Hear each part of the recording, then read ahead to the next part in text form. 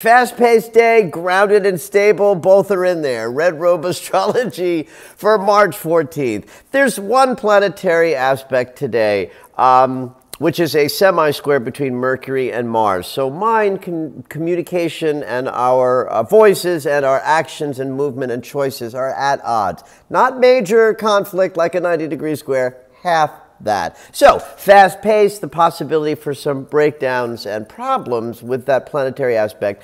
Moon in Taurus tends to be grounded and stable. Only there's a conjunction from the moon to Uranus that puts a wild card into the day. There's some very positive lunar aspects. A sextile from the moon to the sun means we're in a good balance between our inner and our outer experience. A sextile to Neptune means that any money you put in the bank of your spiritual practice will pay good dividends today. But the moon is also touching into that semi-square with a square from the moon to Mars. That means anger, short tempers are part of the day. A semi-square to Mercury puts more mental pressure into what's already a minor sort of pressurized mix.